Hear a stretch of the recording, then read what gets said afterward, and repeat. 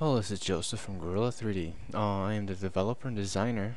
I actually do freelance, and this is just a simple little back-end administration to a video game. And right now I'm going to show a little introduction to my task manager I've developed for it.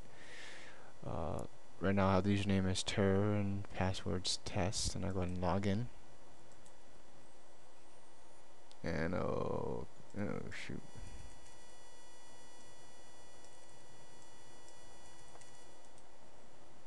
There we go. I'll go ahead and log in.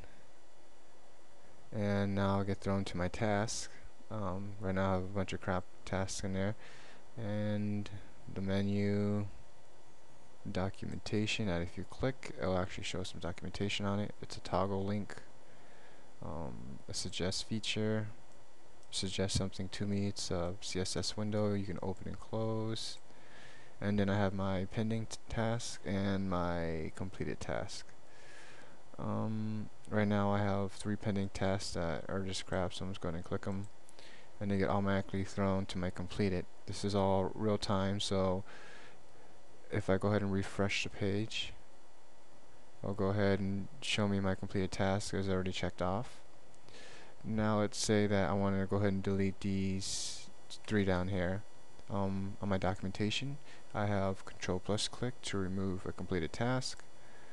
So hold Control and click on them, and they go ahead and remove permanently. So then if I refresh the page, they are gone. Now also, these are just task titles. There's also task descriptions.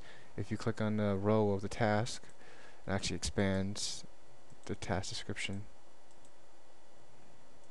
And to add a task, simply click Add Task. Another CSS pop-up window that I can move and close. And I can assign it to myself or any other staff members. For the title, I'm put foo bar, and my little description, and go ahead and add the task. The task is added in real time. I can take away from pending as completed and add it back.